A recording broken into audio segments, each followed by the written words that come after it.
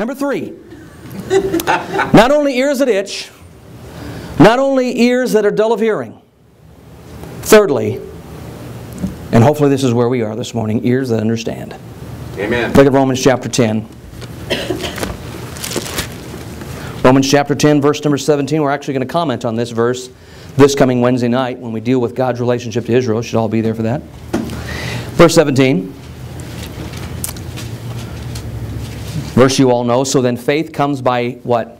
Hearing. Hearing. And hearing by the word of God. Amen. And then Matthew 13:9. You don't need to turn there. You know what it says. He that hath an ear, let him hear. I want to read a few verses to you. You don't need to turn there. I just want to read them and let them sink in.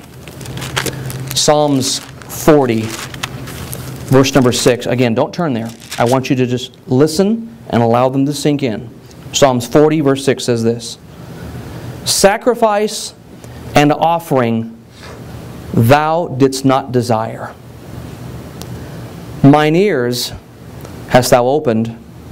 Burnt offering and sin offering hast thou not required. Mine ears hast thou opened. You know who's got to open those dull, itching ears? God. Proverbs 18. Again, just listen closely. Proverbs 18, verse number 15 says this.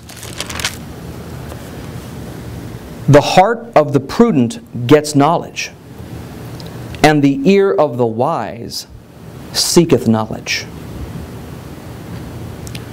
The heart of the prudent gets knowledge, and the ear of the wise seeketh knowledge. Notice again how the heart and the ear are intertwined.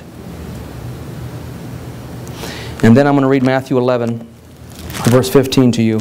Just listen closely. Matthew 11, verse 15 says this. He that hath ears to hear, I'll let him hear. If you will, these are ears that are being described here that have received God's Word, counted the cost, and then wholeheartedly follows the Lord. These are ears that receive rebuke joyfully. Amen. These are ears that receive tribulation joyfully. Amen. I'm not quite there yet, but that's what it says. These are ears that have considered and have counted the cost in following the Lord as a Christian. And yes, there is a cost. I'm not talking about monetary here. I'm talking about the cost to you and to your family for standing up for truth and God. Amen. There is a cost. Many of you have already been through that and know whereof I speak. There is a cost. There's a cost to follow the devil too. And there's a cost to follow the Lord. In Matthew 13, verse 8, I'm going to read this to you. He says, But other fell into good ground and brought forth fruit, some 100-fold, some 60-fold, some 30-fold. Who hath ears to hear, let him hear. And then he says in verse 23, But he that receiveth seed into the good ground is he that hears the word, understands it, then bears fruit. There's a threefold process there. A threefold process. Number one, you hear the word, you understand the word, and then you bear fruit through the word. That's what God wants.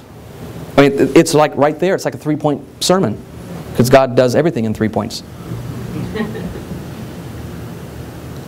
My question to you this morning is, how's your hearing? What kind of ears best characterize you this morning? I'll bet there's some people in here who have some itching ears every once in a while. You want to come in here and hear something that kind of strokes you. Wrong church, buddy. Maybe some of you want to come in and you say, well, I want to hear, but I really don't want any depth. I don't want any substance. Well, I guess sometimes my preaching can have no depth and no substance, but For the most part, we try to make sure there's some milk and some meat. Amen? Amen. But we want your Christianity to go more than just some soup. You know what? I want to see you have victory. You can't have victory. You can't do great things for God unless the root goes beyond the stony places. Amen. You have got to get it through your thick metal skull that unless you make the decision to do this thing, it will not happen.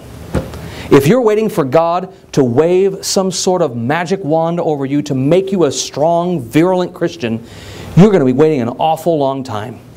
It is not going to happen.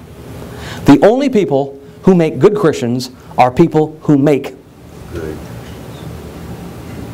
You've just got to follow the Lord. Amen. No matter what the world throws your way, no matter what the family throws your way, no matter what church members may throw your way, you just keep your eye on Christ. Amen. The reason why Peter began to descend into that water after the Lord bid him out to walk to him is what? He got his eyes off of Jesus. I know that there are a lot of other pastors that will take that passage and go differently with it, but the Bible says Peter started looking at the waves and started looking at and saw the effects of the wind on the water, and the Bible says he began to sink. Why? He took his eyes off of who he was supposed to be looking at. Amen. He heard his voice. Come thou, Peter. He heard, he began to walk, and he was getting victory until he took his eyes off of who he was supposed to be looking at. He that hath ears, let him hear. What kind of ears best characterize you this morning? Let's pray.